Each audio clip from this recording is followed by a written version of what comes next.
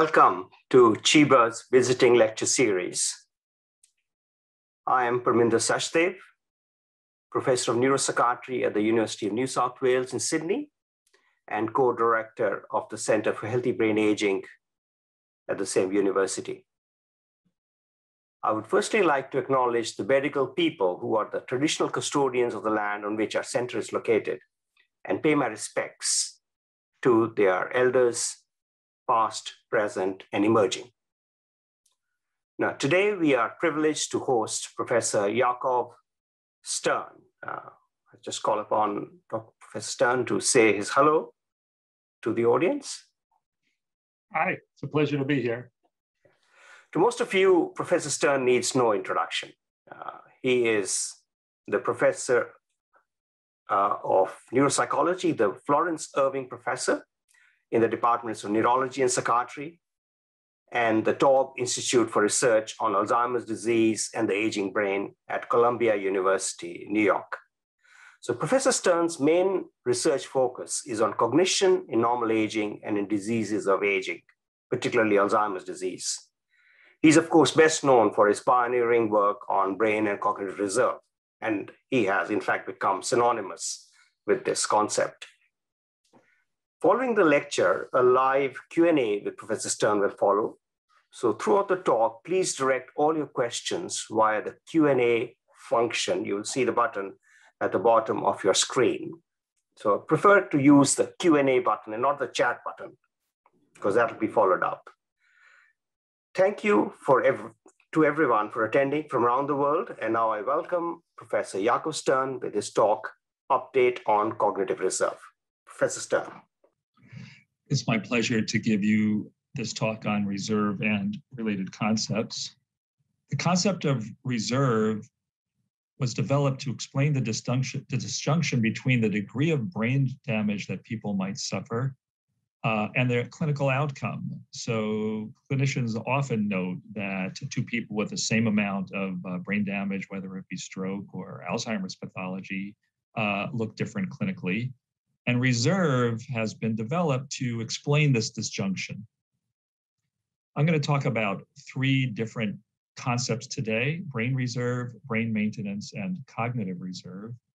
Brain reserve was the earliest concept and basically means more neurons or synapses to lose. Brain maintenance, the direct effect of lifestyle or activities on aging or disease pathology. And cognitive reserve, which is resilience or plasticity of cognitive networks in the face of disruption. Brain reserve was the earliest concept that was first suggested in an article by Katzman in 1988. Katzman and Terry and their group were following elderly people in the Bronx, which is a little bit north of our hospital. We were in the Washington Heights in the north of Manhattan, and a little above that is the Bronx. And they wrote an article where they talked about 10 women who were cognitively normal at death, but had a large degree of plaque pathology at postmortem. And they were wondering why these people weren't demented. They were just discovering this correlation between plaque burden, amyloid plaque burden, and cognition. And they speculated that these individuals had larger than average brains. Therefore, they had more large neurons, and thus might be said to have greater reserve. So their idea was that they had more neurons to lose, and they called this brain reserve. It's a pretty simple concept. Larger head might be associated with the ability to withstand pathology. Here's a very early article. Peter Schofield, who's now back in Australia, was a postdoc with us quite a few years ago and was taken with this idea. So he asked the research assistants in our community aging project to measure head circumference of all of our subjects. So here you have head circumference from small to large, and then the prevalence of AD, and you can see there's this reduced prevalence of Alzheimer's disease with larger head circumference. And there's a lot of other epidemiology to support this very basic idea. Brain maintenance is really the latest concept, but for logical reasons, I'll put it in here. The key article describing it was written by Nieberg and colleagues in 2012, Memory, Aging, and Brain Maintenance. Their basic idea is that particularly with regards to normal aging, that there are individual differences in the manifestation of age-related brain changes and pathology, and those individual differences really account for some people showing more or less age-related cognitive decline. So it's not about reserve against the brain changes and pathology, but really individual differences in developing those changes. So relative lack of brain changes and pathology is the biggest contributor to heterogeneity of cognitive aging, according to them. And interestingly, the same kinds of genetic, environmental, and lifestyle choices that are associated with reserve, cognitive reserve, which I'll get to, can also play a role in maintaining brain integrity and cognitive performance. I think brain maintenance is a very important concept. At any point in time, the degree of brain maintenance would result in a specific level of brain reserve. And it's just a key concept to keep in mind. Here's some early evidence from your group. Here, the hippocampal volume was measured at 2 periods of time, and everyone got this life experiences questionnaire. The key finding was that over 5 years, loss of hippocampal size was less in people with higher LEQ than lower LEQ, suggesting that there was something about life exposures that allow people to maintain their brain, maintain their hippocampus at the same level. Here's something even more intriguing. This is Lando et al. With Phil Jagist. They were studying healthy elderly people with cognitive tasks and fMRI, but they also gave them at that time PIB, which is a PET marker for amyloid. They had also given people this Wilson scale, which looks at cognitively stimulating activity. And at least for cognitively stimulating activity during middle age, they found this inverse relationship between the amount of activity people were engaged in and their buildup of plaque. So that the people who engaged in the least activities had the most plaque, the people who engaged in the most activities had the least plaque. So this extends the idea of brain maintenance to not just the kinds of things that I would usually think about, brain volume or cortical thickness, but perhaps to the development of pathology altogether. And that's really a very intriguing concept that's getting more play as time goes on. Okay, cognitive reserve is the next concept to talk about briefly. So I'll start with this figure from an article by Satz very early on. Satz really didn't promulgate this concept of brain reserve. He was thinking of the idea of brain reserve capacity and of thresholds. And so he posed this situation where one patient has greater brain reserve capacity than the other. They both get the same size lesion to the brain, but because this person has less brain reserve capacity, this lesion pushes them below some functional impairment cutoff, so they show impairment. And to me, that really exemplified the concept of brain reserve. And I call it a passive model in that we're not talking about what the intact brain does to cope with the lesion. We're just saying that if someone has a lesion that brings them below threshold, they're going to show deficit. For Satz, it was much more complex than that. He just didn't believe in brain reserve. He believed in this applying perhaps to education and other things as well. But I think it's illustrative. So when I started thinking about the idea of cognitive reserve, I made a parallel graph where now we have two people with the same amount of brain reserve capacity. And now the person with higher brain reserve capacity can tolerate, even though they have the same brain reserve capacity, one person can tolerate a much larger lesion than the other before they should start to show functional impairment.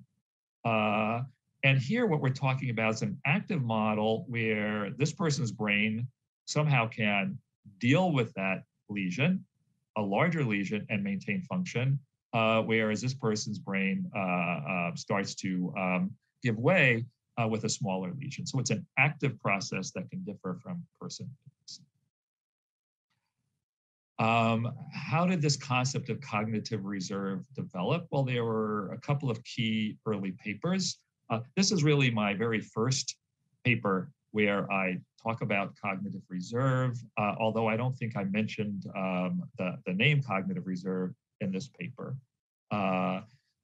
Thinking about that graph that I just showed you, I imagine that if some people can withstand more Alzheimer's pathology than others, that, and let's say something like education has something to do with that, that if we looked at people post-mortem and we had two patients who die, one with high education and one with low education, but they both looked the same clinically at the point of death, we might imagine that there is more plaques and tangles in the person with higher education. In other words, even though they look the same clinically, the person with higher, quote, reserve could accommodate more pathology. Now, we didn't have autopsy material in those days, but we did have imaging, functional brain imaging, like FDG PET. This is actually xenon.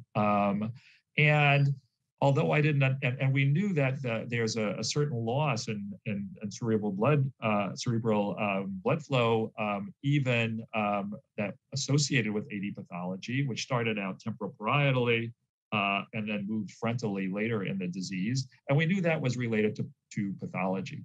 Today, the term that I would use for it, that is being used, is neurodegeneration, where you might have tau and amyloid buildup, maybe other pathologies that leads to neurodegeneration as measured by PET, which then leads to the cognitive functions. So here we have 20, 20, and 20 patients with Alzheimer's disease matched for severity, above high school education, high school graduates below high school. And you can see that as you move up to higher and higher education, we're seeing more depletion of uptake, particularly in the temporal area, suggesting that controlling for disease severity, these people with higher education really have more neurodegeneration, more pathologic changes.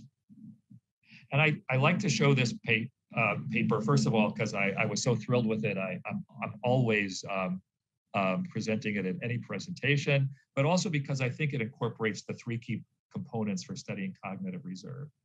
In reserve, we want a measure of brain change or pathology. We want a clinical outcome of that pathology, and then a moderator of that relationship. So something is moderating the effect of these brain changes on the clinical outcome. Here's the first epidemiologic study that I was involved with. We were following people in North Manhattan again. And basically what we did is we started people who were cognitively intact, follow them over time to look to see whether education, occupation were associated with differential risk of becoming demented. So here, low versus high education, cut at age 8. The people with lower education were twice as likely to develop Alzheimer's disease over the follow-up period. With regard to occupational attainment, the same thing. The people with lower occupational attainment were twice as likely to develop Alzheimer's disease over the follow-up period. And then if we combine the two, the people with high education and high occupational attainment was sort of the reference.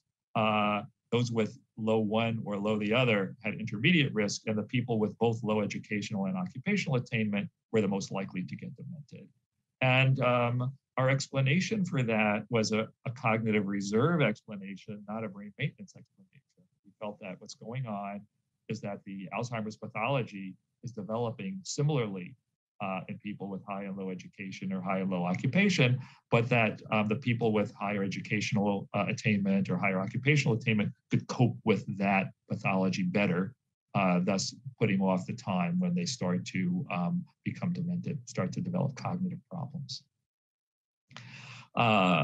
Here's one of the earliest meta-analyses of that, again from your group. And it's probably hard for you to see this, but here's a whole set of incidence studies looking at education, a bunch with occupation, a few with premorbid IQ, and a few with leisure activities. And you can see, here's the first 4 studies that came out. Here's the one that I just showed you. There had been 1 positive study and 2 negative studies. Anywhere where the confidence intervals cross 1, we don't have a significant protective effect, but you see the great majority of them do show this protective effect. And I have to say that, I presented these findings as a poster in a neurology meeting, and my friends came over to snicker. They thought it was something like crystals. How can something like education help people withstand these severe disease pathologies? And it didn't help that the early evidence was mixed, but later on, I think there were some technical issues with some of these studies, but later on, relatively consistently, people were finding it.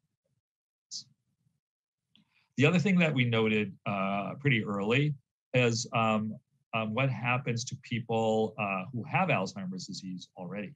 And in short, what we found is that the people with higher education or higher reserve in general, once they develop AD, progress more rapidly. And here's the way that we try to explain that. So here you have advancing Alzheimer's pathology, neuropathology. Here you have, let's say, performance on a memory test.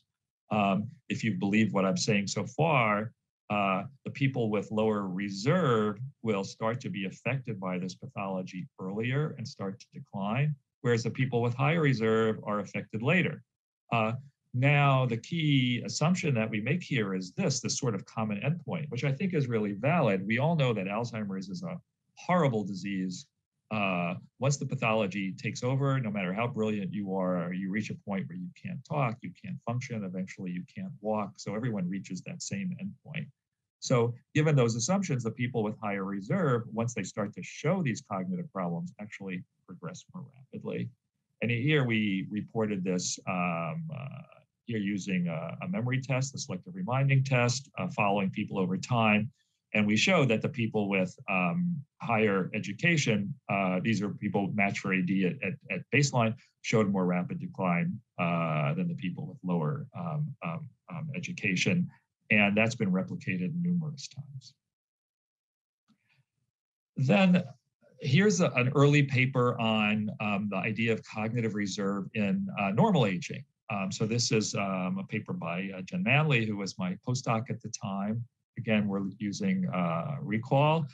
Instead of education, she used literacy. This was one of her very important insights early on, is that years of education don't really consistently capture how much benefit people got, whereas literacy is probably a better measure. And what Jen found in this study is that the people with higher literacy showed a lower, these are normal, cognitively normal elders, showed less of a rapid decline, a lower rate of decline over time in memory than the people with lower literacy. Now, I have to say that that has been not found all at the time. So there's a bunch of studies looking at education. We found it and replicated it in North Manhattan, but many other large studies have not. So there's sort of a mixed story. I think part of it is the variable. Education or literacy might not be the best. There are probably other variables where you can see it better. So I like to show a little new data. I've showed you all this old data. Here's a paper that's in archive, but is under review in another journal, and it's from a new relatively new longitudinal study that I have, where we give people tests of perceptual speed, episodic memory, fluid reasoning, and vocabulary, and we end up giving them 6 of each, 3 in the scanner and 3 without. So what we can do is, let's say here for memory, we have 6 memory tests. We can create a latent variable that summarizes their performance at baseline, and then at follow-up, and then we can look at change in cognition over 5 years. We have about 250 people in here. Important for you to understand is that the age range is from 20 to 80. So the median age is 60, but we have people from 20 to 80 very carefully distributed. And here's what we see in terms of 5-year change. Reasoning, processing speed, and memory all decline with aging. There's sort of a point of inflection for each, where they start to decline even more rapidly. You see it here for memory, here for speed, and here for reasoning.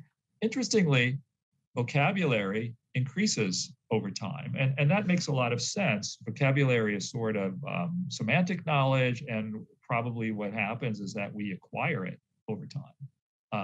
And that's why very often when you see these cross-sectional studies, you'll find that vocabulary knowledge is higher in the older people. It could be a cohort effect, it could be a recruitment bias, but I think it's really true, and these longitudinal data support that. This shows the decline. Here we have the change from baseline to follow-up as a function of age. And what we're seeing is that for reasoning, memory, and speed, the older you are, the greater the 5-year decline. So the decline does increase in rapidity with age. Vocabulary is interesting. Note that really for the younger people, there's an overall a mean increase. And as you get older, you have less of a change, and maybe a small change as you get quite old, into the 80s. And then here's where I wanted to get to. Now we have estimated IQ here. So again, we have change in cognition over time, and we have estimated IQ. And what we found here is that for a reasoning and for memory, higher IQ at baseline was associated with less 5-year change. We don't see that for processing speed, but we do see it for memory and for reasoning. We didn't, of course, do it for vocabulary because our measures of IQ and our measures of vocabulary really are on top of one another. And important to say, one important thing, so we could say, oh, that could be evidence of cognitive reserve. The people with higher IQ are showing less change over 5 years in reasoning and memory, but it also could be brain maintenance. It could be that they are maintaining their brain better. It's not that they are dealing with the same age-related changes, but some are dealing with them better than others. It could be that they're just not showing as much change. So what we did is we looked at 5-year changes in brain structure measures and showed that they were really similar across the IQ levels. And really it was that the people with higher IQ were coping with those age-related changes better. So I think it's nice evidence for the idea that even in normal aging, we can see the impact of cognitive reserve. Here's another article using the same data, but looking at leisure activities. So another proxy for the kinds of activities that might promote cognitive reserve. And here again, for reasoning, speed, memory, and vocabulary, we see that higher engagement in leisure activities is associated with less change over time.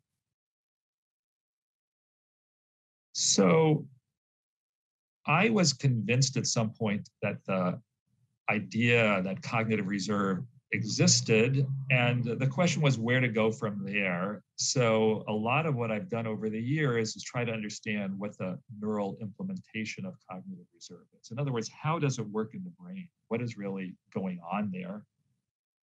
And because of the time where I was first asking that question, I was really strongly influenced to use imaging to do it.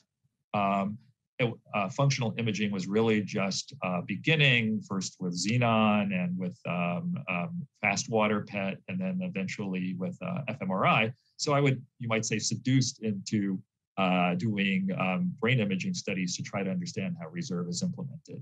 And early on, these are not the best names, neural reserve and neural compensation, especially because reserve is a cognitive reserve. But the idea is, what are the neural implementations of reserve? And I thought it might be good to divide things into two buckets. One is things that happen even in the normally developing brain. So it's possible that there's inter-individual variability in the brain networks or cognitive paradigms that underlie task performance in the healthy brain. So some people do tasks differently than others. Some people have, I think the easiest way to think about it is with math. I remember when my daughter was in second grade, she was trying to do 7 plus 6 and remember that that's 13. And I said, oh, why don't you do 7 plus 3 plus 3? She looked at me sort of funny, I don't think it was too helpful to her. But my point is that when it comes to math problems, we can look at them and some people can have a more flexible approach to them. Other concepts are efficiency or capacity. The networks underlying various cognitive functions can compensate can deal with more load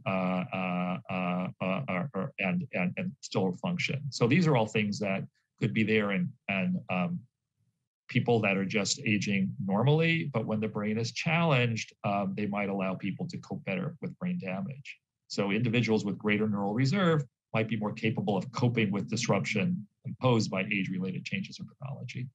And then another concept that was suggested really early on is this idea of compensation, where people perhaps recruit new or different networks than they normally would in order to cope with brain changes. So I wanted to reserve the term compensation for that inter-individual ability, variability, and the ability to compensate for brain pathology's disruption of standard networks by using networks not normally used with intact brains. Now, there's a lot, I'll get down to nosology later. There's a lot of different ways that people use that word compensation. So those are sort of the ideas that I thought about in terms of the neural implementation of cognitive reserve. The kind of studies that I'm doing to investigate that are fMRI studies where we have young and old people. We measure everything about their brains that we can.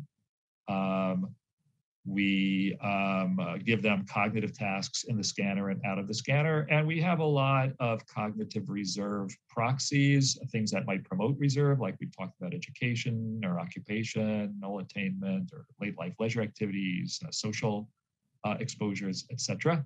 And we would hope that, and to some degree, as I suggested, that these measures of cognitive reserve might moderate between the degree of brain change and the degree of cognitive change. And then we give two tasks in the scanner, a working memory task and an executive function task. And our hope is by looking at differences in how these people do these tasks, we might get inklings of the differences in the processing of tasks that allow people to cope with brain changes better. Here's a summary of some initial studies that we did. We had a measure of age-related pathology, was atrophy. We had task performance on a working memory task. And when we looked in the brain, we saw that as age-related pathology, with fMRI, we looked in the brain, we found that as age-related pathology increased, the networks, the areas involved in this working memory study showed less efficiency. In other words, you had to ramp them up even more in order to do the task. And then at some point, people started to use another compensating network, compensatory network, which was really associated with poorer performance, but still allowed people to do the work. And these changes in efficiency and the move to compensation were related to task performance. And then we looked at measured CR. By measured, I mean using proxies like IQ. And we found that people with higher IQ, let's say, had higher efficiency, were less likely to compensate. And because of that, they still did the task better.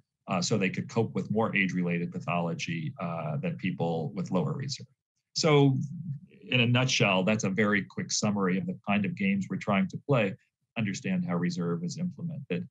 And I could say that what we're really talking about in that explanation is task-related neural activity. In other words, what are they doing in that particular task? And the kinds of phenomenon and differential activation really has to do with the nature of the areas that are called on to do that task.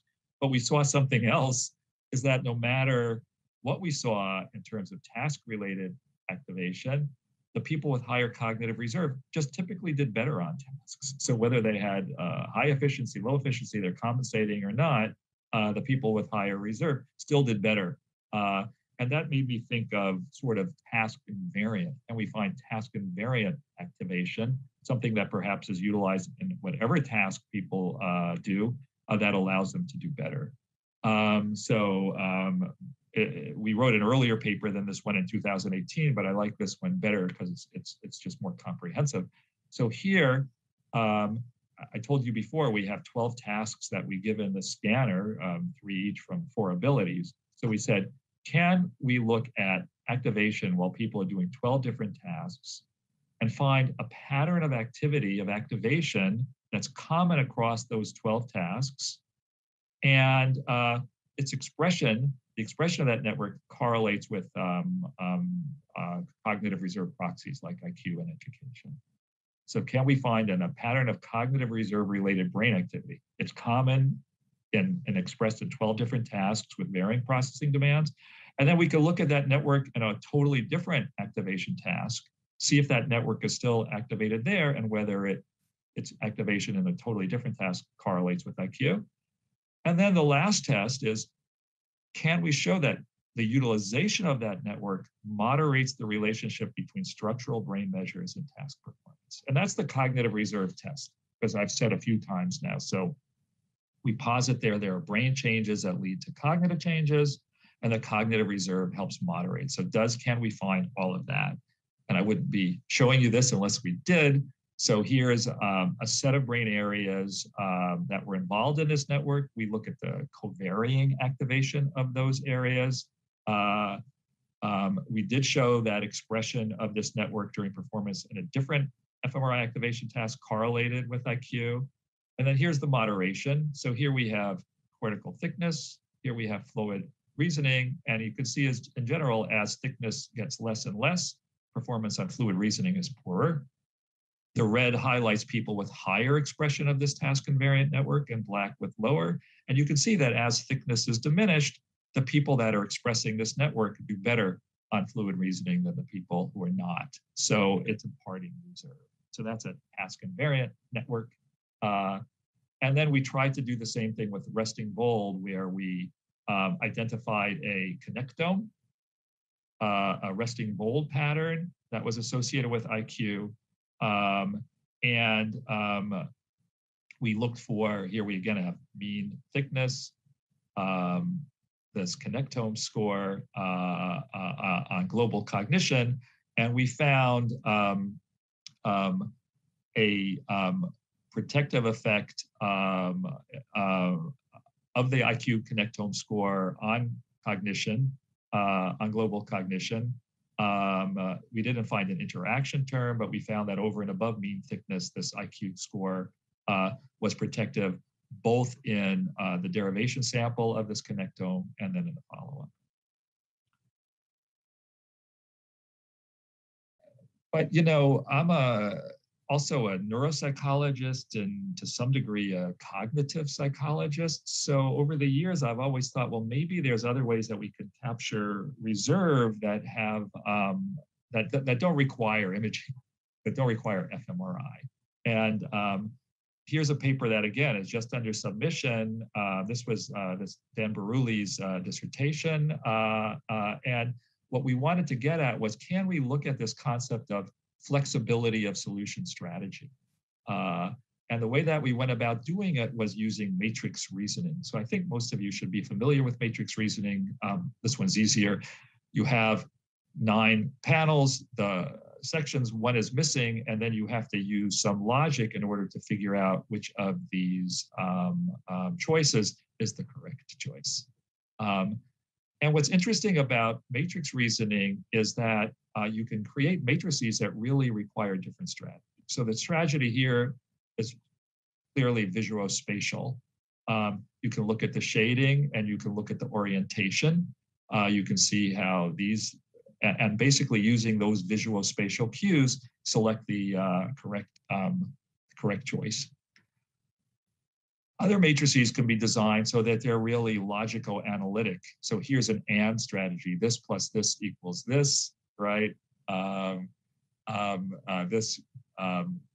This plus this equals this. And then you have this one where you have to figure it out. So it's a totally different kind of strategy. So what we said is, this is pretty simplistic. Let's use these kinds of matrix reasoning tasks in a set switching protocol, where we have a set of blocks. In 2 blocks, they just do one type or the other, but in 2, they have to switch back and forth. between these two strategies. It's very simplistic. We're talking about flexibility. So in those switch blocks, people have to move from a logical task sometimes a to a visual task, back to a logical task, and we can look at the kinds of costs that are on performance, either reaction time or accuracy or both, that are engaged in flexibility and having to switch back and forth between these strategies. And again, our test of whether that's reservy is whether it moderates. So here for memory, we found that performance on this switching task using a bin score, a score that, sorry, this is bin, but it's bin score that summarizes both RT and reaction time and accuracy costs. So here, the performance on this task moderated the relationship between cortical thickness and memory. And for reasoning and for global cognition, it didn't moderate, but it contributed, the performance on the task contributed to better performance after controlling for cortical thickness. So we think it's sort of an interesting way of beginning to understand the neural implementation of cognitive reserve using a cognitive task. So let me close out by talking briefly about the clinical implications of cognitive reserve. I'm sure most of you are familiar with these curves that Cliff Jack has been publishing. This was in 2013, he published a version that had an interesting addition to it. So as you know, he has these measures of A beta that are developing, either CSF or amyloid PET. Later you have uptake of tau.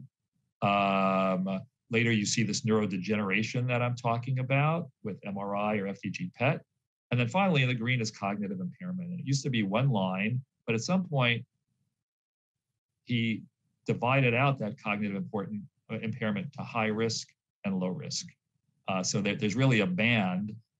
So across here, some people can tolerate more of all of those brain changes than others before they develop AD, where some have much higher risk.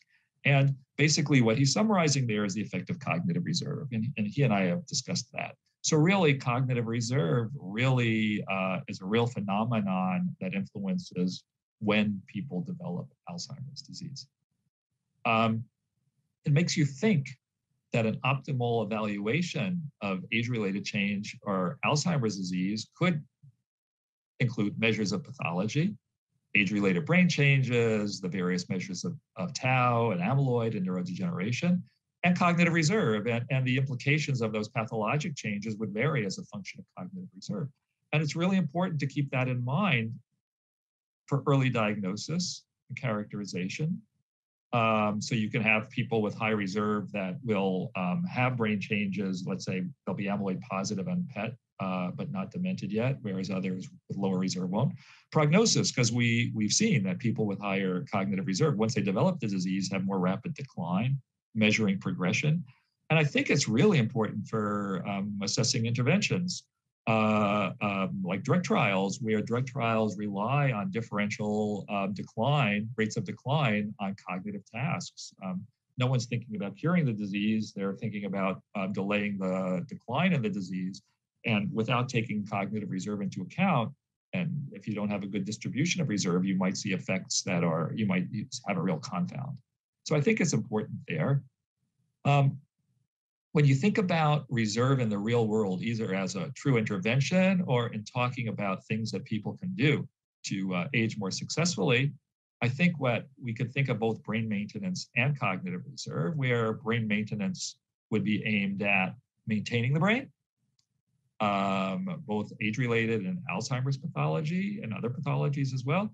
And cognitive reserve would be aimed at doing better in the face of these age-related brain changes. And both are happening at the same time. These are really very complementary concepts. So what kind of things have people looked at? Well, I like to show this. This is an early paper by Marcus Richards, where he's involved with a longitudinal study where he's had people followed since they were born. So he has all of this information, parental SES, cognition at 8 years, education by 26 years, occupation by 43 years. Later, he has leisure activity. And what Marcus is showing in this paper is that cognition, education, and occupation each contribute differentially to cognitive performance at age 53.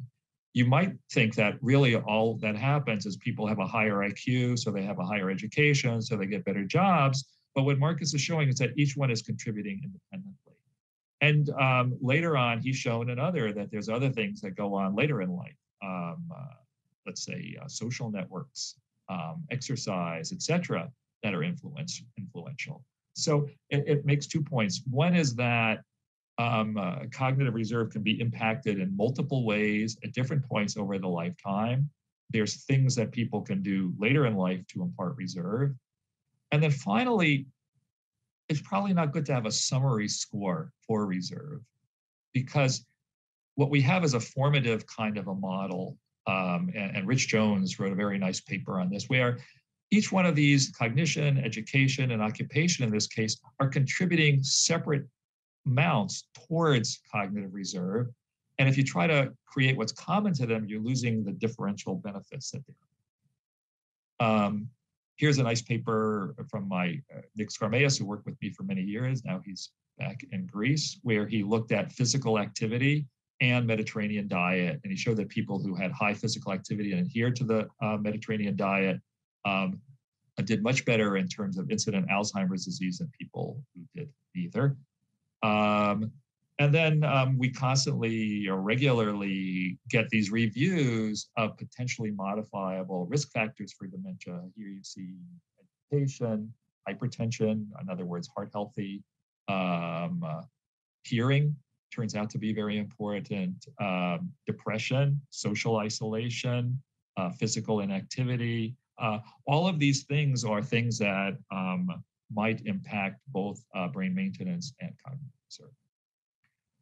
Finally, I just very briefly mentioned the issue of nosology, terms that people use. So as part of this Reserve and Resilience Protective Factors PIA, these are the professional interest associations that are that meet yearly at the annual Alzheimer's disease conference. 31 of us came up with a white paper that defined brain reserve, brain maintenance, and cognitive reserve with research guidelines and operational definitions. Subsequently, the NIA, the National Institute of Aging, which funds most of our research, we had a brain aging meeting conference focusing on these reserve and resilience. And they project officers noted that there was really a lot of different definitions and different ways of conceiving of reserve and resilience, different terms people use. So they put out a request for applications for what they call this collaboratory. And so we're entering the third year. One aim is to organize cross-discipline net workshops. We've had 2 of them, work groups that assess key programmatic issues, develop data information exchange platforms, support pilot studies. But the key issue is to develop definitions and research guidelines that even if people that people can use as a reference, so that we can speak the same language. You can go to reserveandresilience.com to see the two meetings that we've had so far. We're a few months away from our 3rd meeting, which will be at the end of September. And we are almost there with a framework across both human and non-human researchers of sort of a consensus guideline for brain reserve, brain maintenance, and cognitive reserve that can serve as touchstones for people in their research. So just to sum up, I think epidemiologic and imaging evidence support this concept of reserve. It's important to recall that it's malleable and it can be influenced by aspects of experience in every stage of life. I've tried to talk about 2 forms of reserve: brain reserve, which is sort of passive, but is supported by this brain maintenance process, and cognitive reserve, which I call active. The concept of cognitive reserve is applicable to any condition that impacts on brain function at any age. So I've talked mainly about cognitive aging and Alzheimer's, but it's been applied to multiple sclerosis, it's applied to psychiatric illnesses and many other diseases. Really, we need life course studies in order to really identify experiences that contribute to reserve. I've tried to show you how imaging studies can clarify its neural implementation. And I think across the field, accepted, consistent definitions for these concepts will be helpful. Even if people want to use different terms, if they use some accepted definitions as a touchstone, I think it will be helpful in communicating. And then the key thing is that influencing reserve and brain maintenance may delay or reverse the effects of aging or brain pathology. That's the thing that we hope for. So that our work on brain maintenance, on cognitive reserve, will really give us insight into helping people do better with aging and in the face of dementia. So I'll be glad to talk with you in the Q&A period. Thanks so much for your attention.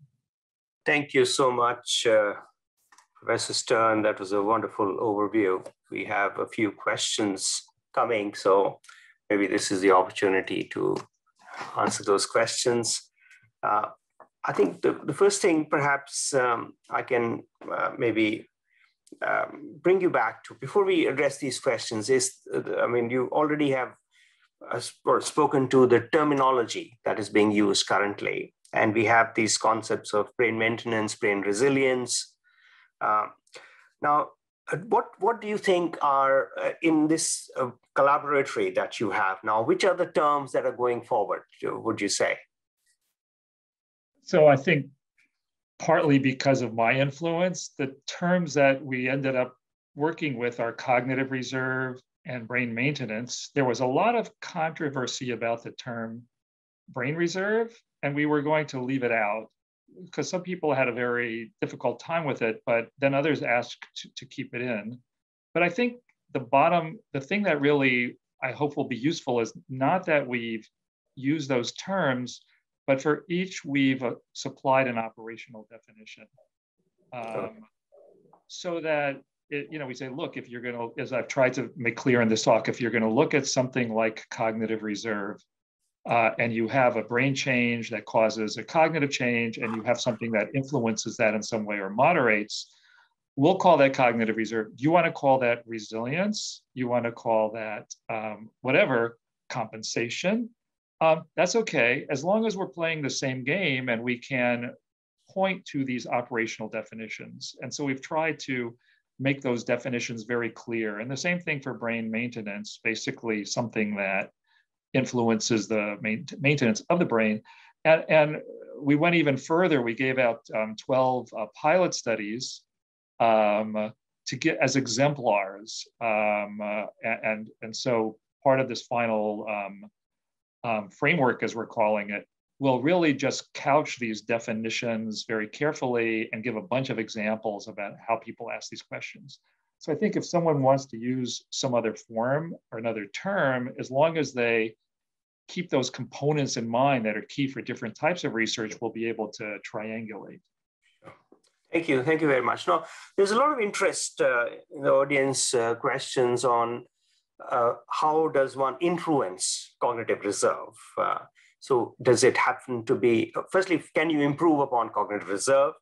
And can you improve upon it at any stage of life? Right. Right. So I think you can. I think the epidemiology suggests that for sure. There are certainly things that happen very early in life that are crucial.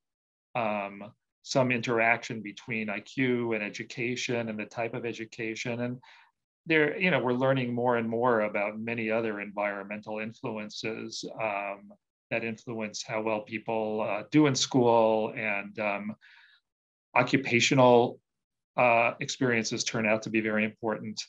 But yeah, there's a whole set of other activities, from exercise to diet adherence to later in life engagement in leisure activities, social networks, and probably many other things that we just don't know how to measure that continue to influence reserve. So I think that throughout the lifespan, reserve can be imparted. How to create a study that does that? You can see, like more lately, there's the finger study, which tries, I think, to do something like that, where they give people dietary guidelines that might promote brain maintenance, but then at the same time, they're giving them some kind of a video game that might impart more flexibility and solution strategy. So yeah, I mean, I think that the key for each person is to figure out the activities that they would be happy with, not force themselves to juggle or to learn how to play the violin, but pursue things that they would enjoy, but to pursue the, more things to do, especially in older age. Oh, okay. So can I, as a follow-up on that, can I ask you, what would you recommend? Say a 60-year-old comes to you and says, look, I'm worried about my brain health. I want to avert dementia. What should I do? So what is your recommendation? Well, I try to be very careful about, but I think there's things we know we can say. Heart healthy, we know that's very important, be it a Mediterranean diet or heart healthy diet. Exercise, very clear evidence. And then just engagement in activities, be it work, which can create all kinds of stimulation, social engagement of various sorts, hobbies. It doesn't have to be studying nuclear physics, but these different forms of engagement, I think, are really crucial and just very important. And I think people can be guided, as I said before, guided by their interests.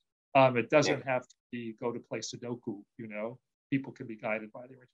I think those are fair. They're the kind of things your mother would tell you. Eat healthy, stay busy. Yeah, but what, there's few things that people recommend, say, okay, to go back to university, for example, after late age university, or study a new language, or things like that, really, or learn dancing or something like that. Is there any particular activity that you recommend? Or I think they're all good, but I really feel like people should follow what interests them. Some people just won't take to going to take classes, but really would like to do Tai Chi or to just walk with friends or socialize to a greater degree. So I don't think there's one magic bullet, but I do think that all of those things, like I personally, I guess I get enough cognitive stimulation, I hope, from my research. But, I was a person who could never exercise. I was never an exerciser, even though when I was very well convinced. So, finally I got into the habit of, my office is on the 19th floor. So I walk up to my office once a day. And then I wrote a grant about Tai Chi, which includes some physical motion, but also has that meditation component to it. So I wrote a grant about Tai Chi, and then I convinced myself that's something to do. But those are things that attracted me. I think other people would find a combination. And then trying to eat healthy is another part of it. Yeah, so I think everyone has to find their combination. So one of the questions that comes up often is computerized activities, computerized cognitive challenges, or in video games that people are using these days as well. What do you think of that? I think it's a complex question. I think video game, there's a lot of interesting research suggesting that the right kinds of video games could be beneficial. But there's also evidence that just practicing how to do some specific tasks over and over might not yield what we call transfer of training. So you might get better at the task that the video game is teaching you, but that it might not really transfer to your day-to-day activities. So I think to rely on a commercial brain game, I don't think is optimal. Although I have to say there are one one of the commercial games now incorporates a task that did show some effectiveness in one trial. But I think if you enjoy those, great. But I wouldn't break the bank on it, and I wouldn't want to just rely on some kind of commercial game. Okay.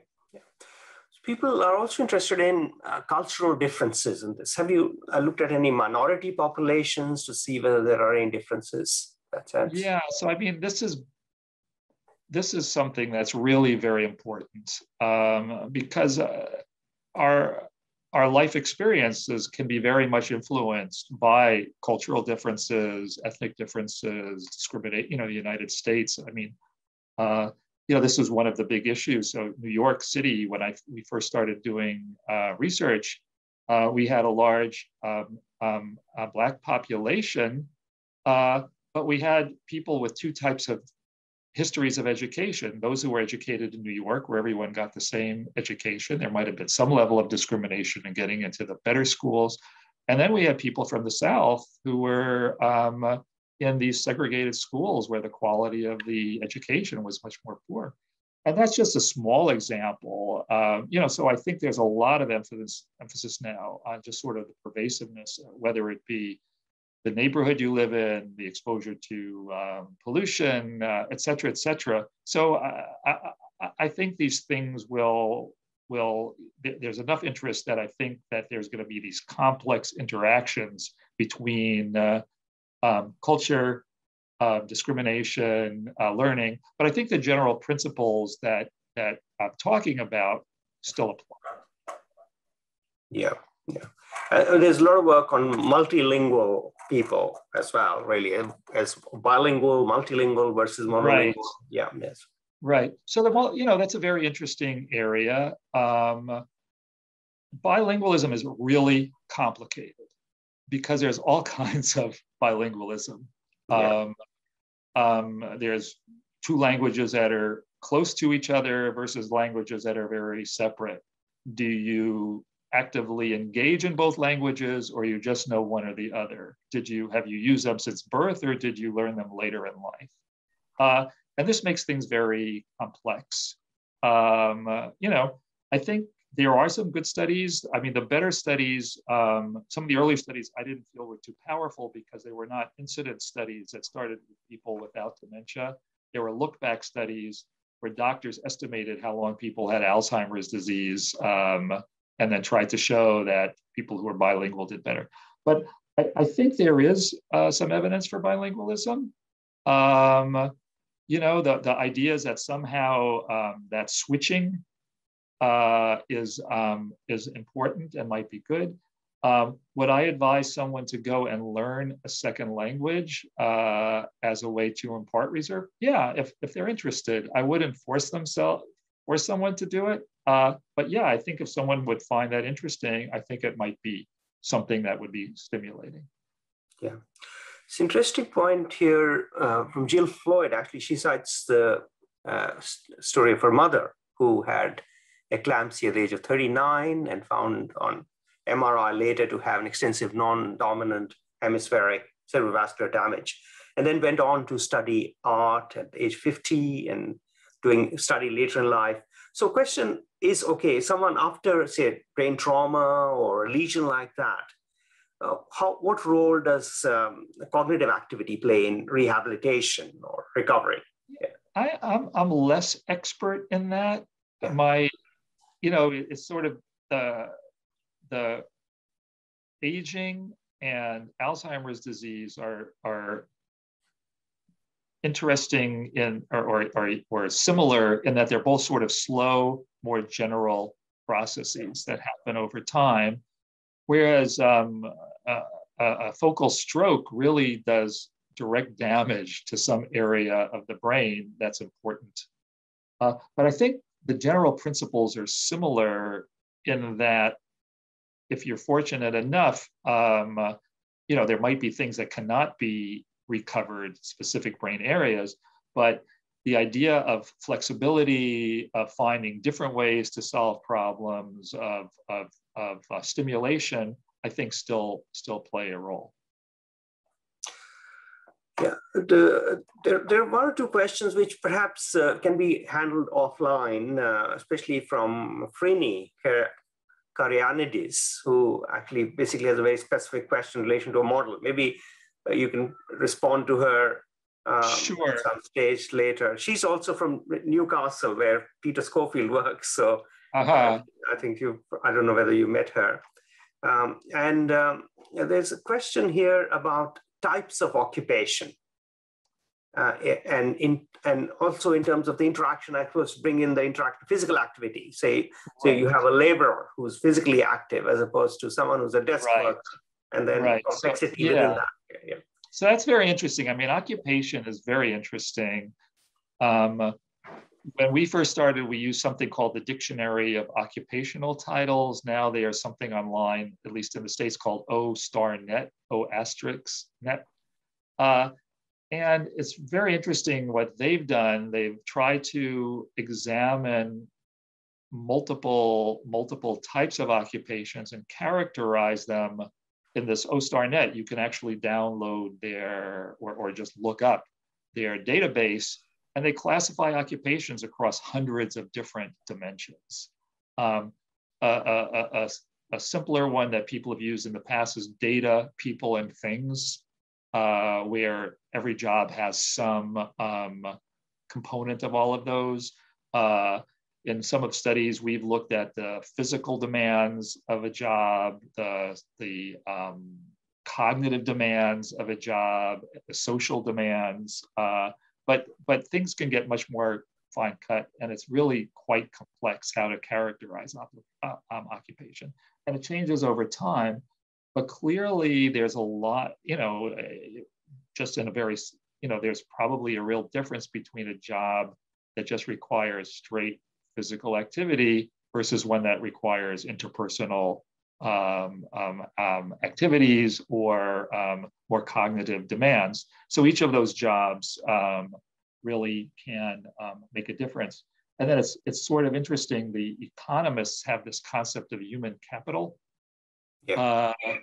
where what they were talking about really is what are the experiences that allow people to make more money in life. But in talking to some economists, it turns out that a lot of those concepts map onto the cognitive reserve concepts very closely, that there's a set of activities across the lifespan and inputs that really can impart reserve in the same way that they can impart human capital. Yeah. So interesting. I think we run out of time, so I don't think there's scope for many more questions. I just wanted to ask you this question that was asked of me some time ago. Okay, that you're looking at, say, prevention of dementia at a population level or at a global level. Which is the one thing that you would really tell politicians that they should focus on? For prevention, not necessarily one thing, but maybe one or two things. Yeah. Given what we know now, I think